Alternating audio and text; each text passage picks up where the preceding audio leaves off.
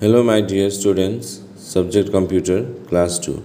My dear students, I am giving you this fill in the blanks question as a revision work, okay? So you'll try to note down this in a copy and learn it by heart, okay? So I'll read the question and the answers for you. Please try to listen it carefully.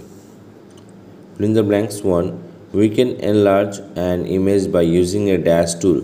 We can enlarge an image by using a magnifier tool. We can enlarge an image by using a magnifier tool. Number 2, a keyboard is commonly known as dash keyboard.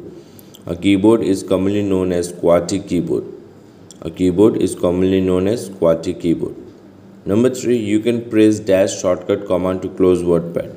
You can press Alt plus F4 shortcut command to close WordPad.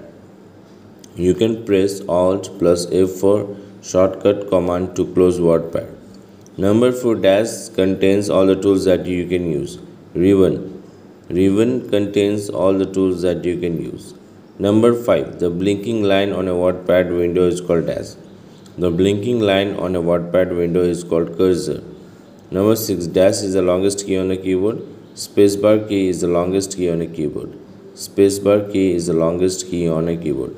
So in this way, you'll try to note down this fill in the blanks in a copy and learn it by heart. Okay, thank you.